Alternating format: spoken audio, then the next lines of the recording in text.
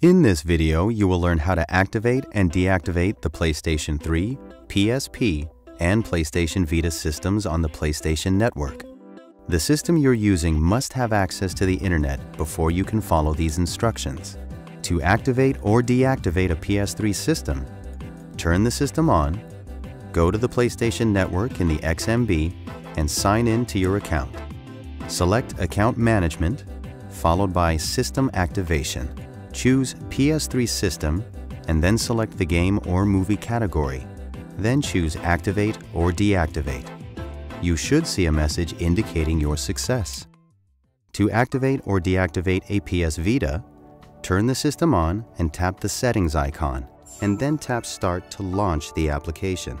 Tap the PlayStation Network icon, and then tap the option for System Activation. Choose the game or video music category, and then select Activate or Deactivate. Look for a message that indicates your success. To activate or deactivate a PSP system, turn the system on and go to Account Management under the PlayStation Network icon. Select System Activation, choose Game or Video, and then select to activate or deactivate the PSP system. Look for a message that indicates your success. If you're trying to deactivate game content on a system that you don't have physical access to, visit the website shown on your screen, then log into your account and deactivate all systems.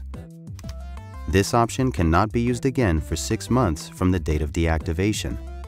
To deactivate a system for video content, you will have to contact our Consumer Service Department.